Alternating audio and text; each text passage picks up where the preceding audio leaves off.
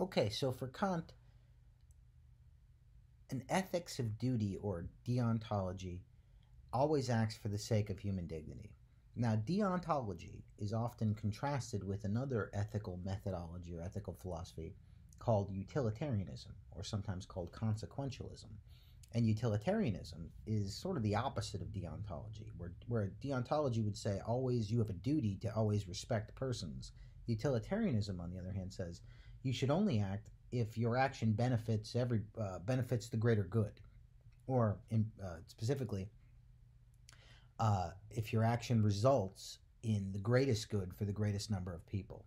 So for utilitarianism,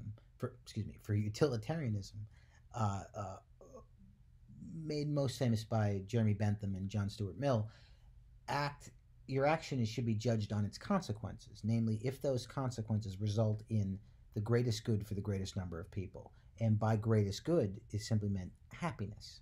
Happiness. So you have two contrasting ethical ideologies or methodologies, deontology and utilitarianism, acting based on consequences and results versus acting based on the intrinsic nature of the action and the intention. So let me give you an example of two different, a moral example in how utilitarians and deontologists would differ on it. Take the moral conundrum of torture. Do you torture somebody? Well, and again, there's a lot of nuances to this question, but I'm just going to try to, make it as simple. Maybe it's oversimplified in a sense, but it'll give you a better sense of of how these ethical methodologies are applied. For torture, for a deontologist, no, it's wrong. Torture goes against the dignity of a human being. It is never acceptable to torture. Even if you know this person knows where, I don't know, the bomb is and what the code is, you can't torture them because they're a person, right? Utilitarian question is, is torturing them going to result in the greatest good for the greatest number of people? Yes, it may be. Then torture them.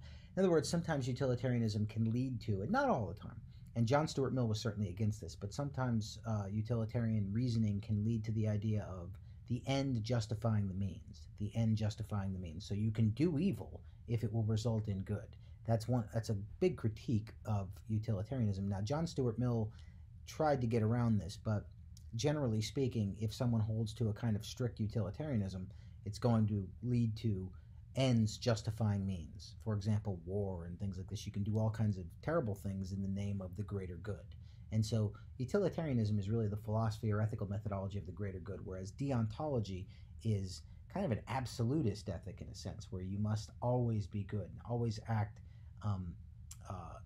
You must always do good. You can never do evil that good may come.